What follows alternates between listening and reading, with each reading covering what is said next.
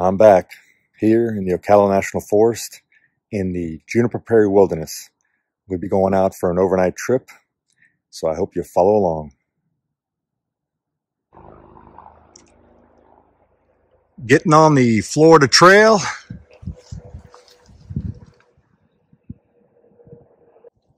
Should be interesting. So I'm a little over a mile out, and I'm ready to enter the wilderness area. Got a road here for emergency vehicles, especially vehicles that firefighters need to use to get in to this area to control fires.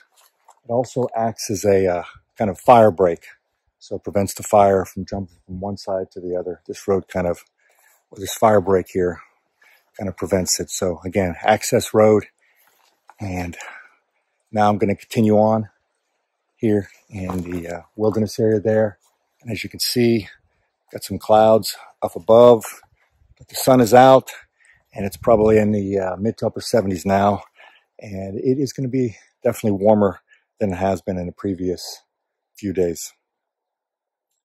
So when you're in Ocala and you're going to set up base camp, be careful of trees or these pines here that are burnt, because eventually they will fall. So when you place your base camp, make sure that you place it away from trees that are burnt, pines like this, because it's just a matter of time where this one here will come down. Use the acronym that I came up with, WESS, W-E-S-S. Place your base camp near or around water where you have access to water. E, make sure you place your base camp where you have some elevation. S, security, make sure you have ingress, egress. If something happens in an emergency and you have to exit your base camp. And the last S is safety.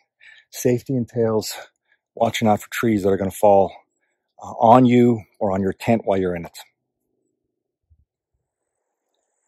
One of the reasons I enjoy coming out here to the Juniper Prairie Wilderness is because when you get into the heart of this wilderness area, you have a lot of open ground. And it's a great area to set up a base camp. Now, if you're going to be out here setting up a base camp, be careful on not setting it too close to the water or water source. For example, you see some water back there. It's kind of like a pond because there are alligators out here and they will come into your base camp. So make sure you're far enough away from the water source, and also be careful of the insects, i.e. ticks, etc. And that's one of the reasons why I like using a tent when I come out here to the Juniper Prairie Wilderness or anywhere in the Ocala National Forest. Taking a little break and having a little snack. It's a Quest protein cookie. 15 grams of protein, 2 grams of sugar, 9 grams of fiber. Can't beat that. So I found an area for my base camp. It's off the Florida Trail, far enough in where no one's going to see me or hear me, or see a fire, I should say. But they might see the smoke, depending on how or what I put on it. So I'm going to set my camp up, and over there I'm going to set my tent up, and then here I'm going to go ahead and dig out a fire pit for tonight. Put the tripwire alarm system up, and I got 2 game cameras I'm going to go ahead and set up tonight, and we'll see if they get any pictures or any video, because they're also have video on these cameras tonight, because normally early in the morning is when I have some things kind of moving around this particular area here. So kind of in the heart of the Juniper Prairie Wilderness. Beautiful day today. Well, I should say it's a cloudy day today, but they're not expecting rain till tomorrow night. So let me get my base camp set up, and then I'll continue on with some other videos. So here's my base camp. I have the fire pit dug out there. Set up the tent in the back there with all my gear.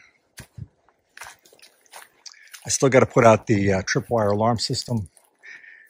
And I have 2 game cameras here. I'm going to go ahead and set up tonight to see if anything breaches the perimeter of my base camp. About 50% of the time that I'm out here, usually early in the morning, something comes into my base camp, trips my alarm system. So I'm going to go ahead and set these out. Then I have my bare vault. I have my food stored in. This is a good way to bring food out here in Ocala. I went ahead and put some reflective tape on it so it's easy to find in the evening if you shine a light on it. Now you can hang your food in the trees, but again, these trees are kind of difficult sometimes to properly hang food in. So this is probably your better choice. The problem with this is it takes a lot of bulk or space in your backpack. So that's kind of the downside, but it's very convenient and nice. So what I did here is I dug out a fire pit. When I'm in Ocala, I like digging out my fire pits, provide some protection from the flames from jumping out into some drier grass here. I create a little berm here, and that way when I'm done with the fire, I'm able to bury it back in, extinguish the fire completely, and then it'll overgrow back and it'll look like there was no fire here whatsoever. Now when I come out here, I use an E-tool. This is an SOG E-tool. It's a shovel, and I got it configured now as a pick, and it's easy to, again, dig out an area. And it's very sandy here, kind of a white sand. So when it rains, the rain permeates quickly through this sand into the aquifer. So it's not too difficult to dig out here in Ocala. I got a few minutes and I want to talk to you about some comments that I've been getting on my Safety in Ocala videos. I have 2 videos out on that here on my YouTube channel. Now, one of the comments that I recently received, the individual stated that they didn't know that Ocala was such a death trap. And I wanted to clear up my intent on why I did those videos. Any wilderness area that you go into has its inherent risks from animals, from the environment, and from people.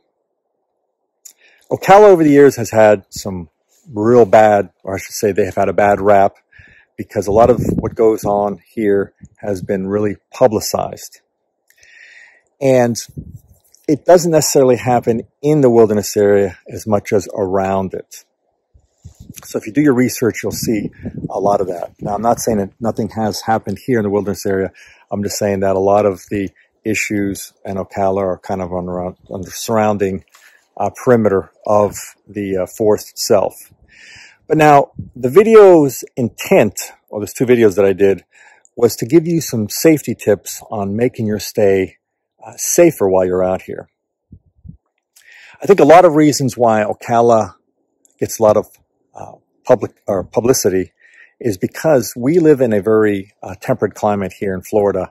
So you can pretty much backpack year round, whereas in some of the areas up north, a lot of individuals pretty much put it on the back burner until spring and summer. Ocala has a lot of access points, and it's relatively flat. So those in itself, I think, make it an area that is frequented a lot, especially by the locals. So when you come to Ocala, it's a beautiful ecosystem. There's a lot to see out here. There's a lot to experience out here. It's definitely a beautiful wilderness area. It's here in my backyard, and I've been out here many times. If you follow those safety tips that I talked to you about in those 2 videos, it should make your stay safer. The important thing is when you're out here is to get off the trail system. So Florida Trail is what I used to get out here, and I made sure that I was far enough off the trail system so if individuals are coming by, they're not going to see me. It's nothing wrong to say hello to individuals and maybe talk to them, but be careful with those individuals that want to befriend you too quickly and kind of set up their camps next to yours, because sometimes they might have some nefarious intentions. And I'm not saying that goes on here in Ocala, but that can go on in any wilderness area. Recently, there was some criminal activity on the Appalachian Trail where some individuals were killed. So it doesn't happen here in Ocala. It happens in other wilderness areas. So just be aware. If you have any comments, questions, or concerns, definitely post them here on the video, and I'll get back to you. So I'm going to enjoy the rest of the day. It's about 15, 20 hours, and you can see the skies are kind of turning dark. Maybe some rain's coming in, but I'm ready for it. I have my base camp set up, and I might do a little perimeter sweep here and check out the area and see what's going on before I light my fire tonight. So I'm setting up my tripwire alarm system around the perimeter of my base camp. It's about 16, 20 hours, so it should be night probably in about 2.5 hours. So I'm going to get this all set up, and then I'm going to set up my game cameras, and I got 2 of them, so I got to figure out how I want to position them here around my base camp. All right, so I have my tripwire alarm system here, attached to that tree, and then I have the wire going out down to those trees over there. And I got 4 of them set out. Now I'm going to go ahead and set up my game cameras. I'm probably going to pick a couple of these trees over here. I only have 2 of them, so I'm going to have to place them as best as I can. All right, it's about 17-15 hours, 5:15 p.m. and just finished setting up the tripwire alarm system around base camp. And I also have the game camera. I have 2 of them set up. And I have one here and I have one on the other side of the base camp there. So we'll see if they pick up any motion. And they're set for video and pictures.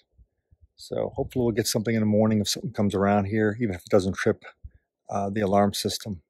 Now it's a full moon tonight, and the skies have cleared up, as you can see. It was going to rain earlier, so I should get some good night pics. I'm going to try to get some night videos tonight. But overall, it looks like it's going to be a nice evening. It's getting a little cool. Didn't reach into the 80s today like it was supposed to, but it was in the upper 70s, but it was warm, considering the past several days that we've had here. So we'll see how the full moon goes tonight, and we'll see how these cameras work tonight as well. So I want to talk about the gear that I carry out to wilderness area. Now, not too long ago, I did a couple of videos on a go bag. And what my go bag is, it's a bag that I carry inside my backpack if I need to bug out of a situation. For example, I'm at my base camp and something happens where I need to get out of it quickly.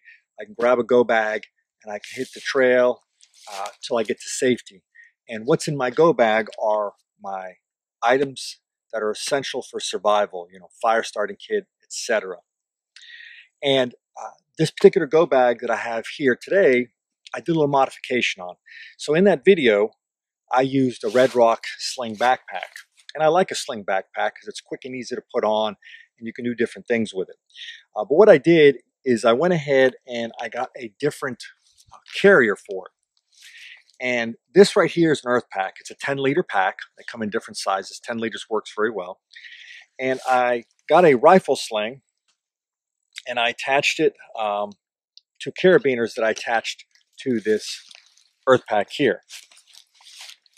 So what this pack is it's a waterproof bag that keeps your items dry. It's a very durable material. It's rubberized, and it so far has worked very well. So I have this in my backpack, and if I need to get out of a situation or ditch my backpack or get out of my base camp, I can grab this, and again, it has my essential gear. Now with that sling, what I do is I put it on like a sling backpack, and I'm able to move out smartly. So in essence, I'm still using the same concept, a sling backpack, except I'm not using the Red Rock, I'm using this earth pack. Now there's different types of packs like this on Amazon. This is an earth pack. I like this because again, it's a very tough rubberized material. And what's nice about this particular pack here as well is that this can also hold water.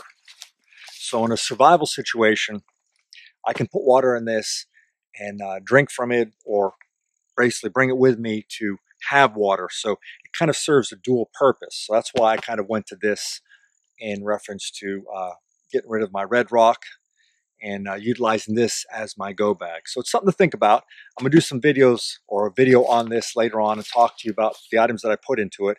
Essentially, it's the same items that I put in to my videos on my red rock backpack.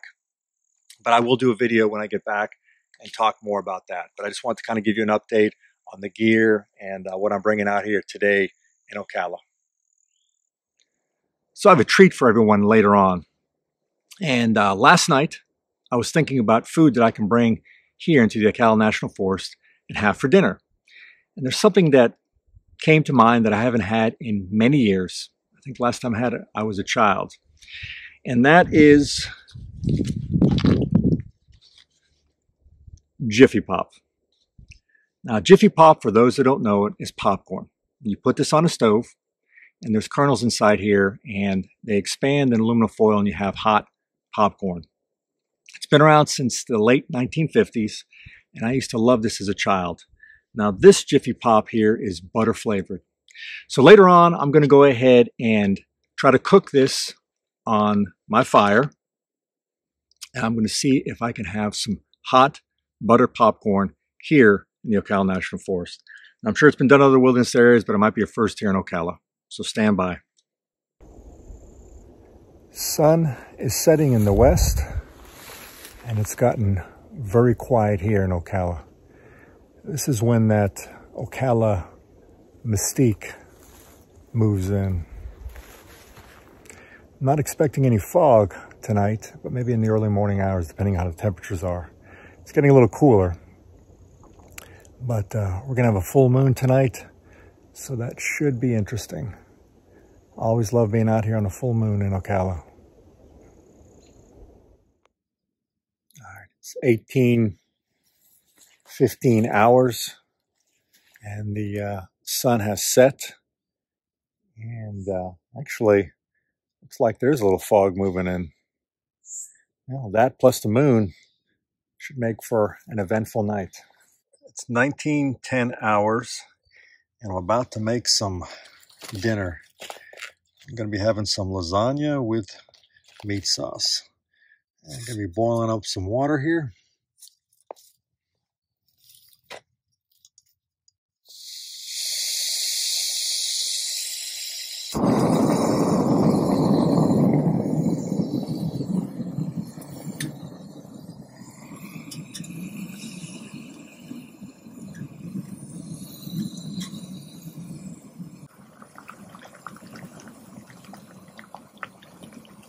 Boiled pretty quick.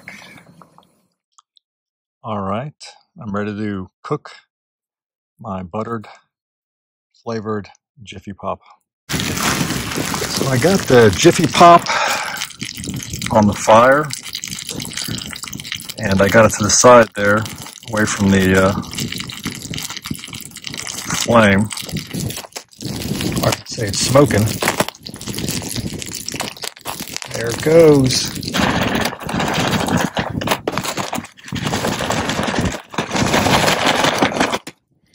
All right, and there we go. Let me go ahead and cut it open and have some popcorn.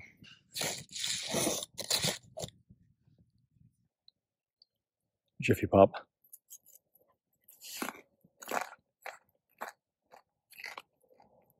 Not bad. Have the fire going, had some chow, and moon is out. If you can get the backdrop there, full moon. It's quiet here in Ocala. Temperature is probably in the mid 60s. It's not that cold, but I'm sure it's going to get a little cooler as the night goes on.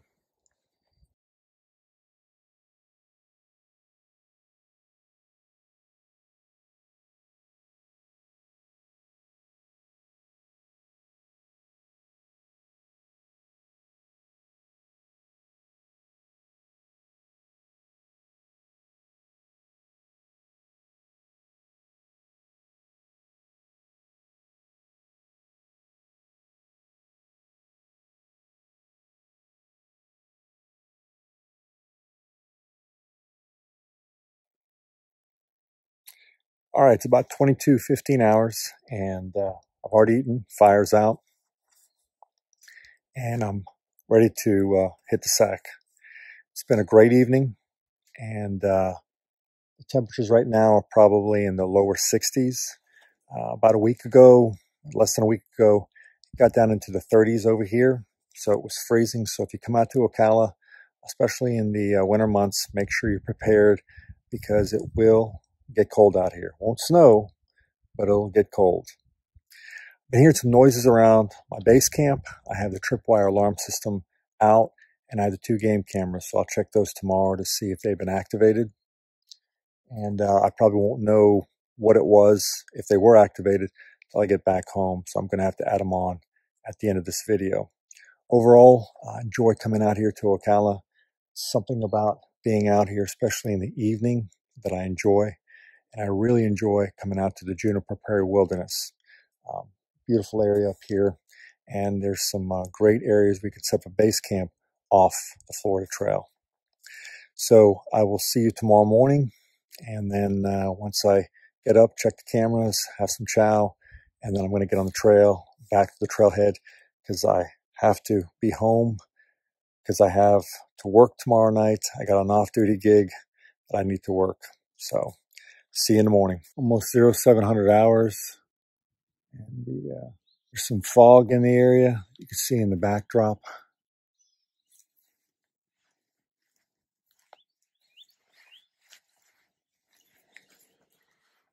And sun is rising slowly in the east. I'm slowly breaking down my camp.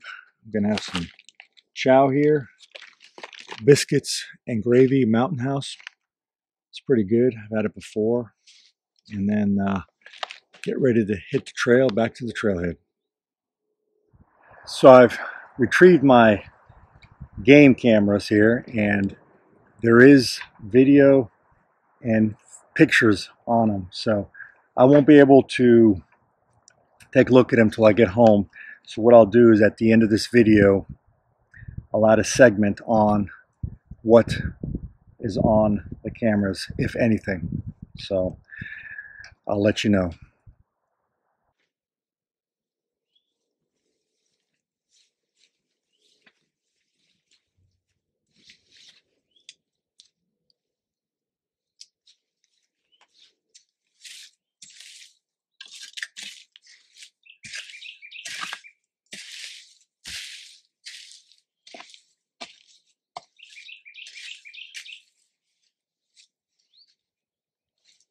A little after 0800 hours, and I'm finishing up packing my stuff up here, and I should be moving out in about 15 minutes. All packed up and ready to head back to the trailhead.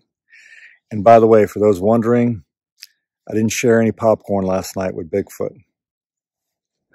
Leaving my base camp and bushwhacking back to the Florida Trail.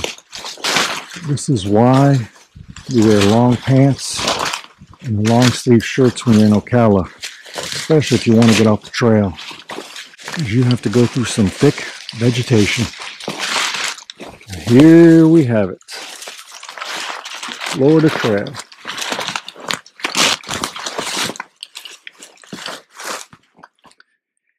We're going to be heading this way. Yeah, those clouds are back up in the sky again. I'm sure it's going to rain later on. Now, that was interesting. Saw a couple of deer break. I happened to have my camera running at the time. There it goes.